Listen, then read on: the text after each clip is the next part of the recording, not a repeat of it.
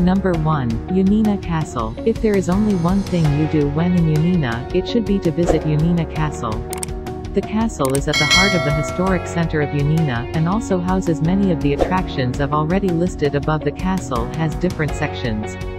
Within the outer walls, homes, shops, restaurants and hotels sit side by side. Number 2. Fethi Mosque. The Fethi Mosque within the Kale section of Yannena Castle dates back to the 1430s. Originally constructed from wood, it was later rebuilt in stone, and then finally remodeled in the 1700s by the legendary Ali Pasha. His family mausoleum is still located in front of the mosque. Number 3. Byzantine Museum. Closed during my visit. Keep that in mind if visiting on a Monday. The Byzantine Museum in Yannena exhibits a collection of icons, silversmithing artifacts, and other items from the Byzantine period. Number 4. Municipal Museum of Yannena. You can find the Municipal Museum of Yannena inside the Aslan Pasha Mosque, yes, another mosque in Yannena. This museum has a lovely little display that demonstrates how the Muslim, Jewish and Christian communities of Yannena lived and worked side by side. Number 5. Silversmithing Museum of Yannena. I didn't have time to visit the Silversmithing Museum, but it's always there for next time.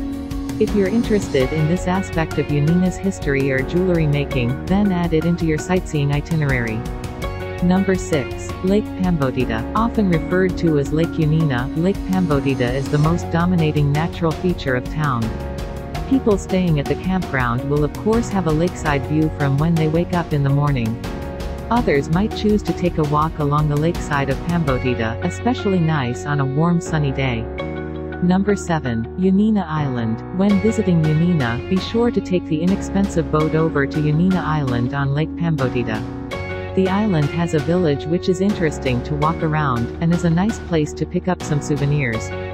There is also a museum there displaying artifacts from the era of Ali Pasha. Number 8. The Historic Center. Touched by a plethora of cultures, Yannena's Historic Center, which is strong with Christian, Muslim and Jewish influences, is one of the first things you should explore when you visit. Bars, mezzodopoleia and coffee shops line the streets. Number 9. Archaeological Museum. The Archaeological Museum of Yannena is a must-see. With a collection spanning from the early traces of human presence in Epirus to late Roman times, the museum also features exhibits of archaeological finds from the sanctuary of Dodoni, one of the greatest from ancient times. Number 10. Domaine Glinavos. Though Greek wines may not be renowned abroad, its wine tradition is definitely a good excuse to explore underrated locations. When in Yannena, make sure to visit Domaine Glinavos, a winery established in 1978 by one of the first enologists in Greece. Hope you liked this video. For more videos, please subscribe to our channel.